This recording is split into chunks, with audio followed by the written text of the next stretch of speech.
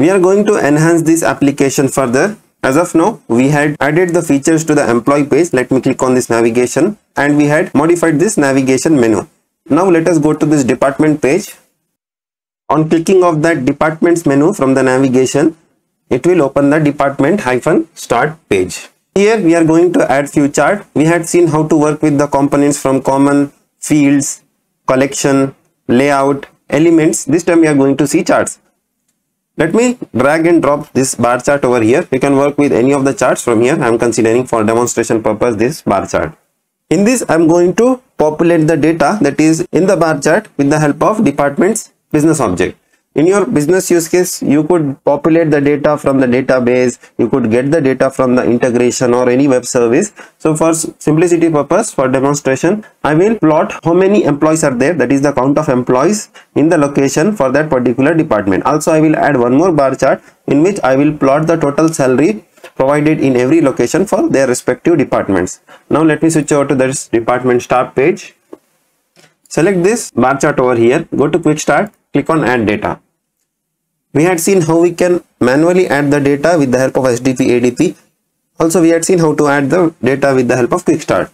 So here I am considering the quick start method. Select the department. Click on next. On Y axis, I want the count of employees. On X axis, I want the location wise number of employees. And in the color, I am putting the department's name. Where is this? It's over here. Click on next and click on finish.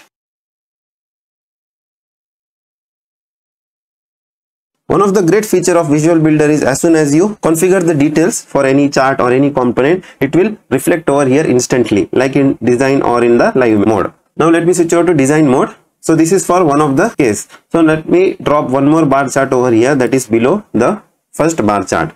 So here let me populate the data. Select this bar chart.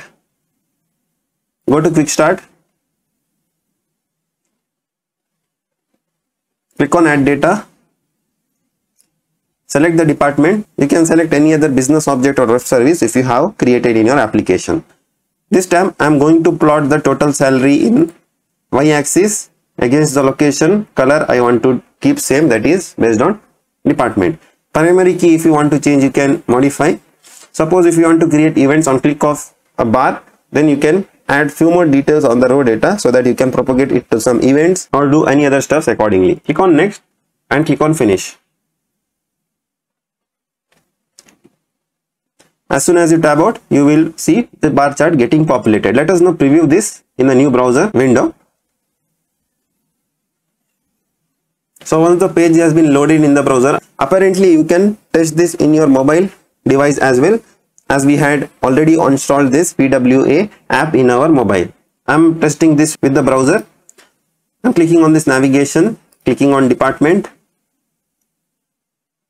As soon as this page loads, the data is getting populated. You can scroll down or up, and if you want to change the view of the device, like if I don't want to test this in Apple or I want to test this in Android device, be it Samsung or Google, so I can do.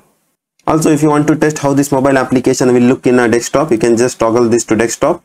This is how it will look in the desktop. So it has opened the employee page for us. Now let us go to department. Yeah, this is how it will look in the desktop. Let me toggle it back to our Apple device, iPhone 12. Let me open the inspect as well, side by side. Now let me toggle to department. Just select this and select the department from the navigation list.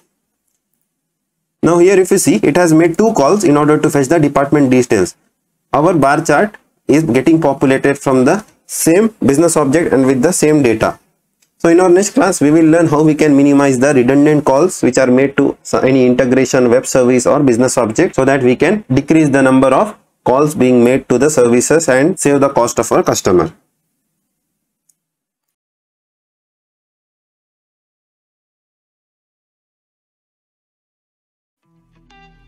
Here is the big announcement for our subscribers and viewers.